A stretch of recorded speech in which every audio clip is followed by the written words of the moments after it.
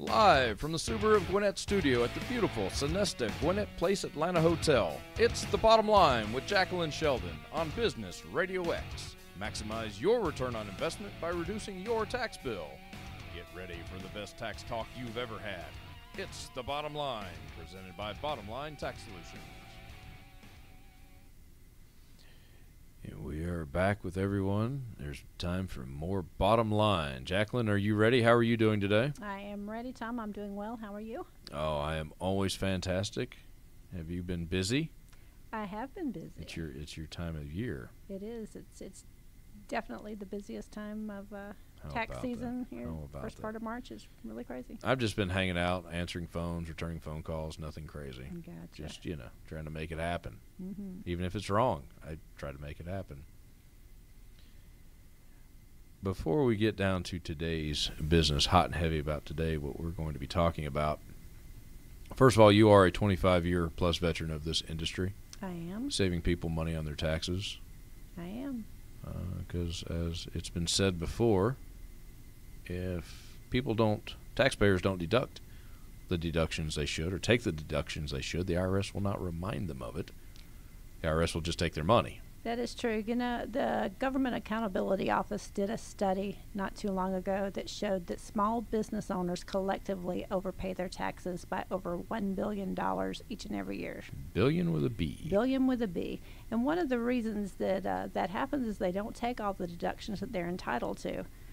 That could be from the fact that they don't realize the deductions are available, or it could be from the fact they just don't keep good records. But either way, the IRS is not going to tell you if you don't deduct everything that you can possibly deduct. Well, I guess it's hard to know or hard to take a deduction if you don't know you can. That's very true. These laws change all the time. They do change all the time. Yeah. And this year in particular, we're dealing with a lot of new tax Big laws, changes. a lot of changes. It's almost not fair.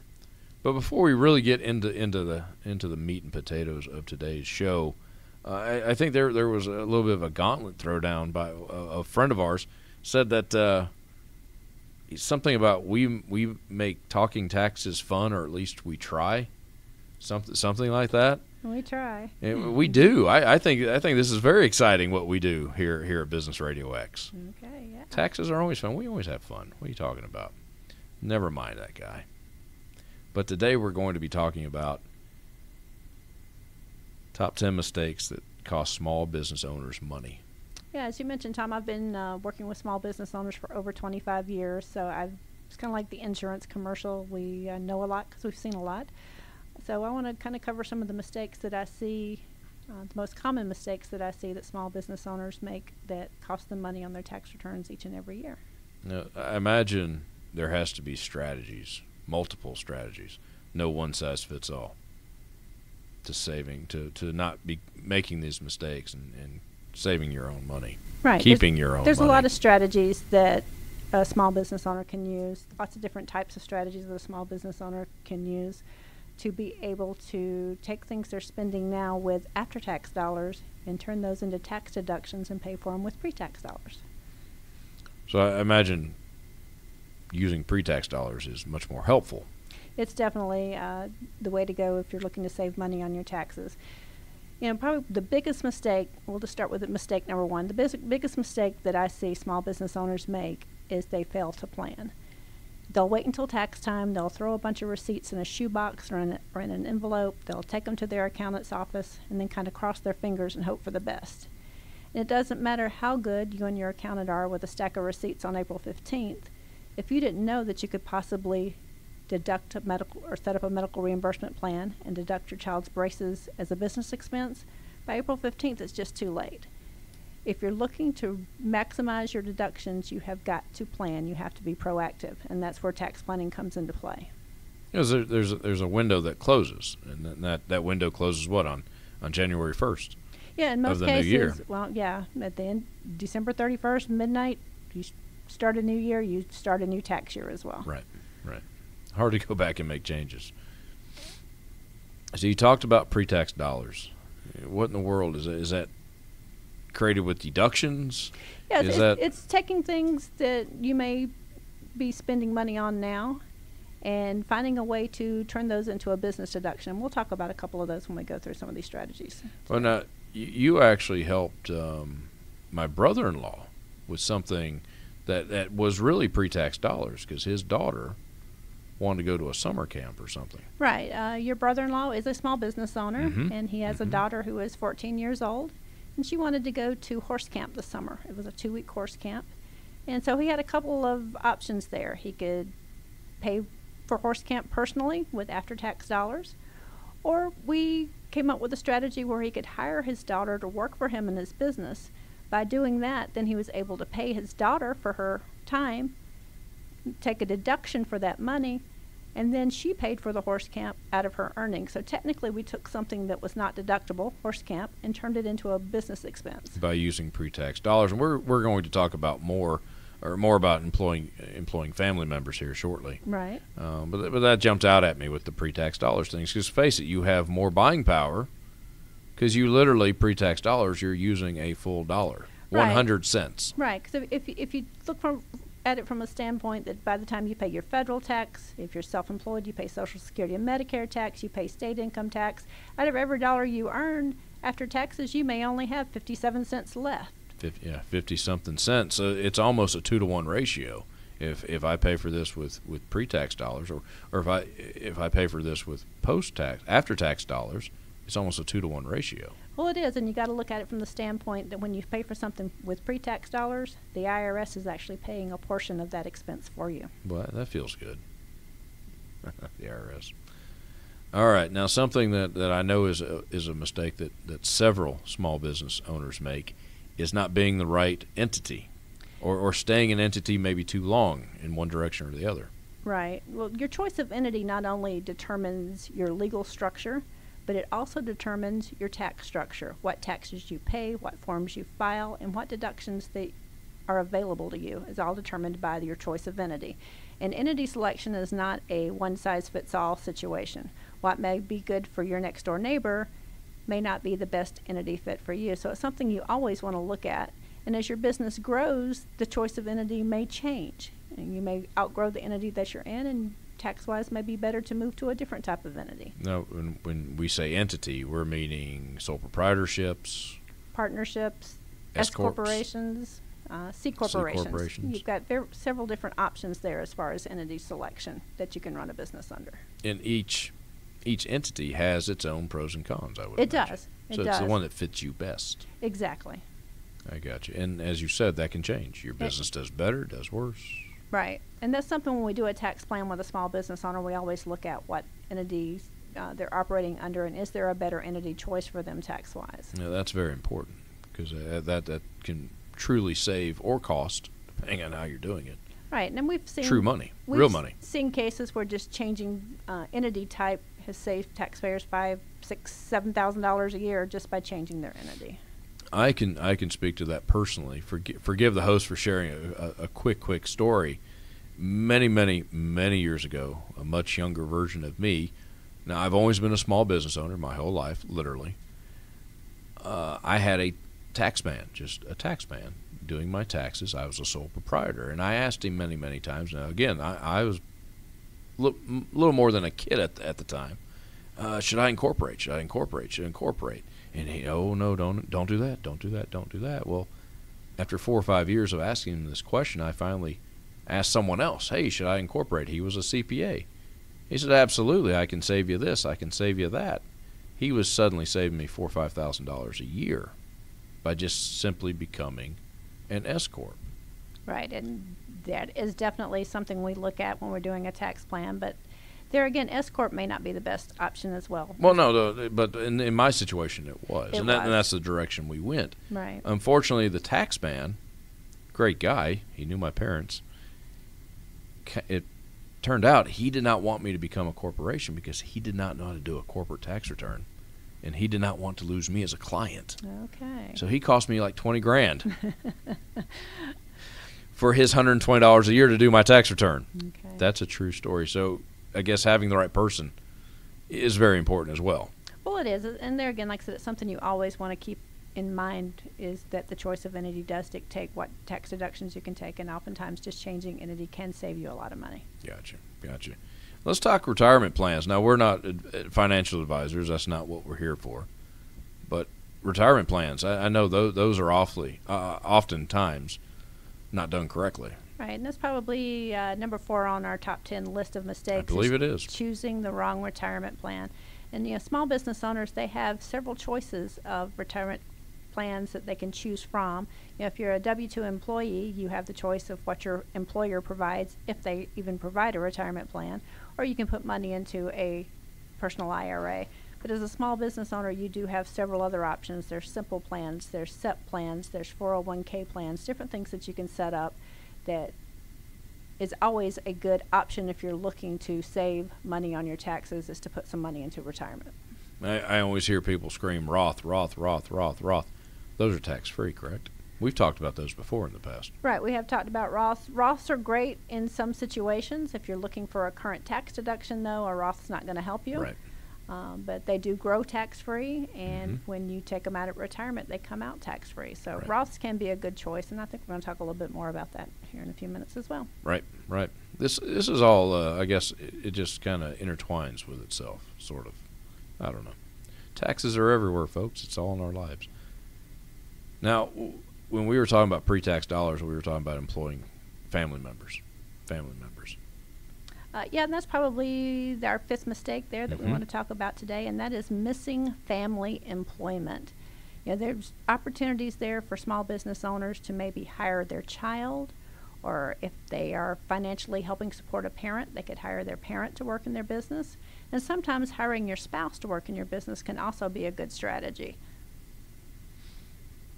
I think you shared a story in one of the previous shows about you saved a client. She was employing her son. She was a real estate agent. Yeah, we did have a real estate agent client that we did a tax plan for. And one of the strategies that we utilized for her is we had her hire her son to work with her in her real estate business.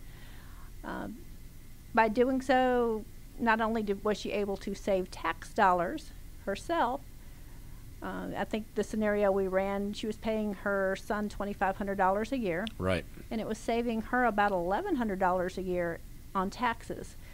So that definitely was a plus to her. But the beauty of her situation is, out of that $2,500 that she was paying her son, she was putting $2,000 of that into a Roth IRA. She was investing it for him. She was. Right. But the savings alone, $1,100 a month. A year. I'm sorry, $1,100 a year. That alone, again, it's real money. It's money that she would have spent either way and got the savings. Did I say that right? Probably not. But it's by employing your family, you do have breaks. Yeah, there are definitely some tax breaks there because, let's go back to hiring your child for just a second. By doing that, you're moving money out of your tax bracket into potentially a lower tax bracket. That's what I was trying to say, exactly. Or a zero tax bracket. Right. So definitely a way for you to be able to save money on your taxes. And there again, in most cases you have a child, you're paying for things for that child. You're paying for horse camp like what we talked about before, or maybe you're paying for their cell phone or their car insurance or their pizza money or whatever. By employing your child, you can take those things that you're now paying with after-tax dollars and move that over to a business deduction by doing payroll for the child and pay for those things with pre-tax dollars. Gotcha. It's all about the pre-tax dollars. Folks, we're going to take a quick break. We're going to be back in just a moment for the, I guess, are we halfway through our top 10 mistakes? We are. I'm not really numbering them, and I guess I'm supposed to be, but maybe we'll do better on the second half. Are you paying too much in taxes? Who isn't? Taxes are the highest expense small businesses face. Maximize your return on investment. Reduce your tax bill. Tax planning and tax resolution strategies, the art of keeping more money you've worked hard for. Schedule your free tax planning consultation by visiting www.bottomlinetaxsolutions.com. That's bottomlinetaxsolutions.com. My small business had done well and thought I'd paid my taxes. Then I got a letter from the IRS. I didn't know what to do. So I called Bottom Line Tax Solutions. They understood exactly what I was going through. Bottom Line worked with me and for me. They turned a horrible time into a manageable one. Now, I'm in a payment plan I can afford. And they were able to get my penalties reduced. Schedule your free tax planning consultation by visiting bottomlinetaxsolutions.com. Folks, we are back with the top 10 mistakes that cost small business owners their own money.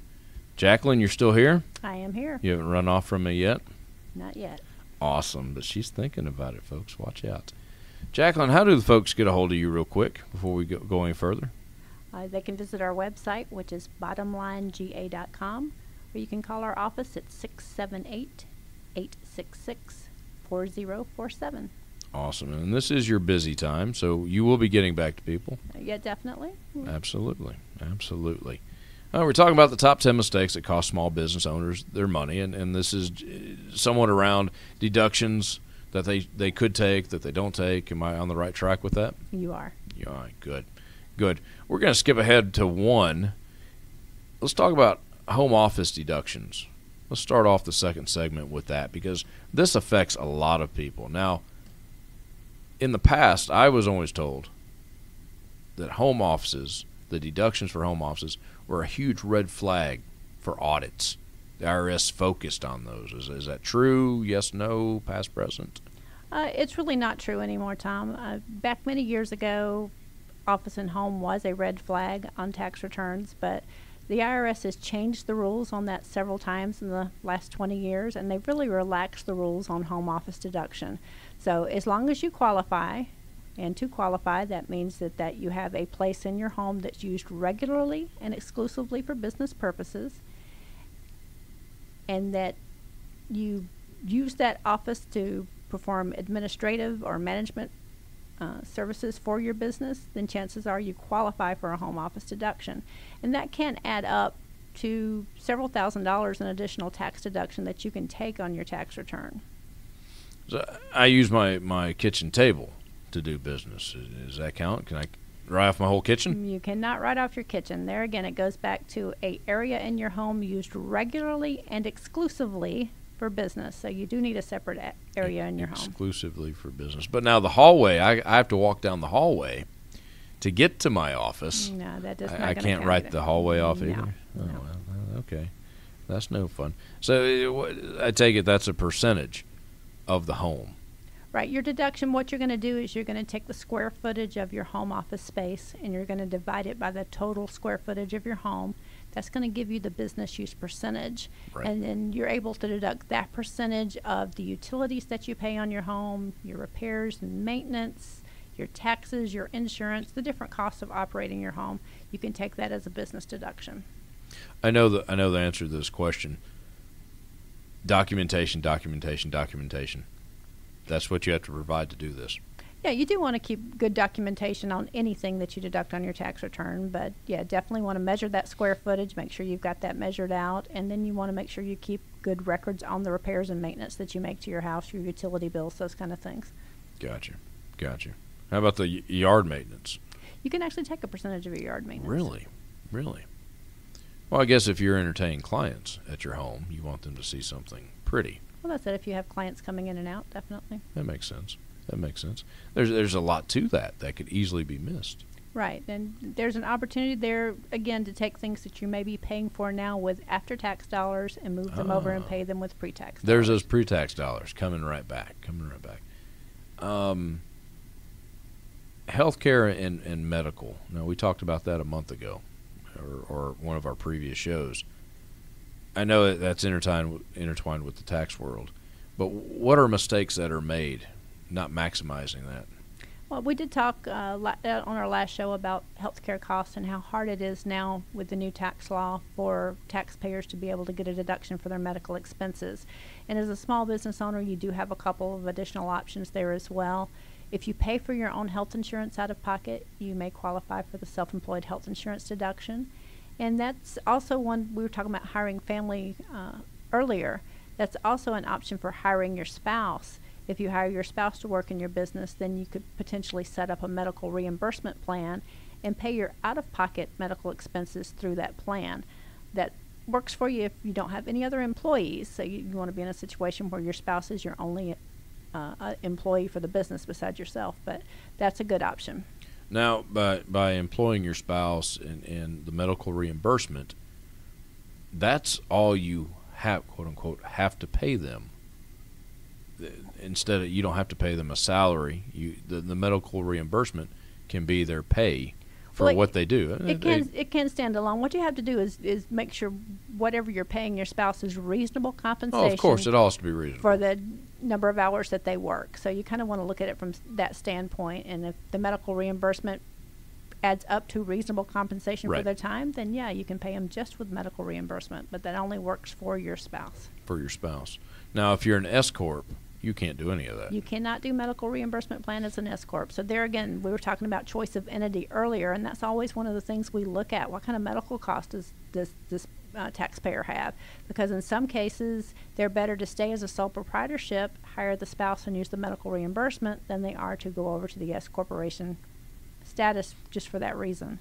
I know when I'm at presentations with you, you always make the comment to be able to get your daughter's braces as a write-off, tax-free. I don't know what the exact words you are, but you always bring that up. I always find that very entertaining, but true, I guess. Well, that's true. Within a medical reimbursement plan, if you have a child that you're having to pay for braces, you can actually reimburse that cost to your spouse. Of course, reimbursing it to your spouse includes your spouse's family, which then includes you. Is your daughter. And your daughter, yeah. More pre-tax dollars, folks. Cool. I like pre-tax dollars. As a small business owner, my business often involves driving of company vehicles, a small fleet of vehicles. Now, there are mileage deductions, correct? There are. Okay. How does that work? I know if you can take actual expense on a vehicle, you can take mileage expense on a vehicle. Right, you have a couple different options when it comes to business use of automobile. You can take the standard mileage rate, which for 2019 is 58.5 cents a mile, or you can take the business use percentage of actual expenses, which would be your gas, your insurance, your repairs and maintenance, and then you actually depreciate the cost of a vehicle. So there's two different ways that you can deduct mileage expenses. Regardless of which way you go, though, it's very important that you keep a mileage log and you track those business miles versus personal miles. And there's so many apps out there now that you can download on your phone that makes mileage tracking really easy. So you definitely want to look into those. You have to document it. But someone, if not yourself, a tax professional, needs to take the time to see which is a better route to go. Right. You always want to weigh the options and see. Normally, I find if a client drives a lot of miles, standard mileage comes out better.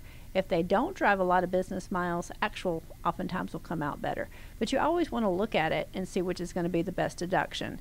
Now, I will tell you, once you decide to take actual expenses on a vehicle, then you're locked into taking actual expenses for as long as you have that vehicle.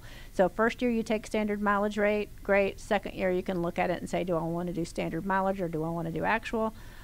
If you decide to go actual in the second year, then you're locked into actual expenses. Gotcha. I would imagine also that the type of vehicle you drive would possibly enter into this. Great on gas, and maybe not so great on gas. Right. We Cost, find that usually, expenses, your new SUVs, vehicle, old vehicle. Your SUVs, your larger vehicles, your operating costs on those are higher. Right. So those oftentimes actual expenses will come out better on those. So you really truly have to take the time, and that's the mistake that small business owners make. They don't take the time to weigh the options, which one to use. Right, and you definitely want to look at it both ways because you don't want to leave money on the table. Exactly. Now, something that I think there's a little bit we're on to number 9, Jackie. We're on to number 9. Something that may be a little cloudy because I know it's been changed around by law is meals and entertainment. Small business owners don't write off, can write off. They should, they shouldn't. When it comes to meals and entertainment, can they still? Well, the new tax law, originally when it was proposed, they had decided to take away business meals and entertainment. But when the final law was written, they did leave business meals as deductible. So small business owners can still deduct business meals. You can no longer deduct business entertainment, though. Gotcha. And the mistake is what? No documentation, let me guess. Yeah, you want to keep good documentation on business meals because the IRS says for those meals to be deductible, there had to either be a business meeting in place. You had to have met with a client, a prospect, a vendor. There had to be a business meeting take place for the meal, or you have to be out of town for a business purpose. So you want to keep good records on that. As far as your business meals, who you met with, what the business purpose was, so you can substantiate that it was definitely a business meal and that you just didn't drive through McDonald's and grab a cheeseburger. Well, that was going to be my next question. If I leave my first meeting, my first appointment, I stop at Starbucks, I get a coffee. Okay, everyone knows me, I'm too cheap for Starbucks, but I get a cup of coffee, and then on my way to my second appointment, that cup of coffee isn't a write-off, is it? It is not a deductible business meal, no. Right. But now if I was out of state, it probably would be. Right. If you were traveling out of state for business purposes, of course, then your meals while you're traveling, those can be deductible. I got you. And I think number 10, this is probably the biggest mistake that small business owners make, is they try to do everything themselves. Right. Well, when it comes to your taxes, as we've talked before, tax laws are constantly changing. There's a lot to know. There's a lot of I's that have to be dotted and T's that have to be crossed to keep deductions within the IRS scrutiny so that they are allowable in case of audit. So you don't ever want to try to do it yourself. It's just too much to keep up with. Working with someone who is a tax planner is always key, someone that will help you know what deductions are available, help you maximize those deductions so that they can help you lower your tax liability is key if you're really looking to reduce the amount of taxes that your small business pays every year. Yeah, I'm a small business owner. I'm trying to compete. I'm trying to put my mark on the world. Keeping up with tax laws is something I don't know if I have the mental capacity to do it, but let alone I don't have the time to do it. Right. That is why we have a professional taking care of it for us. Well, that's it. You have a full-time job just keeping up with the tax law changes, so having someone who does that for a living is very important. So having a tax plan, or at least it sounds to me, having a tax plan is very, very important. It is. So how in the world does this work? Well, what we do when we do a tax plan for a client is we'll do what's called a discovery session. We'll have them send us 2 years worth of past tax returns, and we'll review those returns, and we're looking for missed opportunities, maybe missed deductions, things that they might do differently going forward that would help save them money.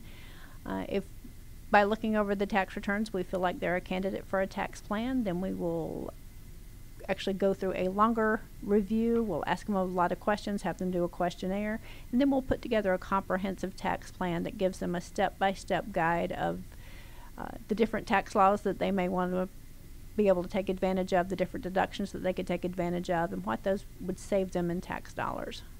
Gotcha. So it starts out basically you're a second set of eyes. Exactly.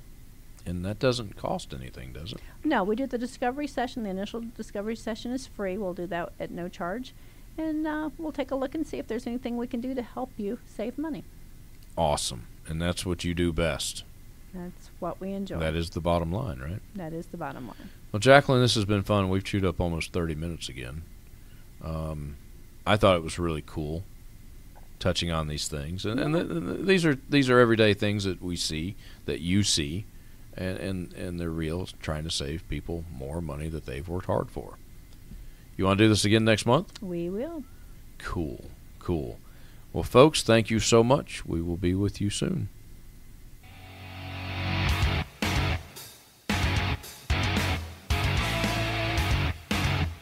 Thank you for sharing your time with us on Business Radio X. Schedule your free tax planning consultation by visiting www.bottomlinetaxsolutions.com. That's bottomlinetaxsolutions.com. And click the link to hear more podcasts like this one. I'm Tom, she's Jacqueline, and that's the bottom line.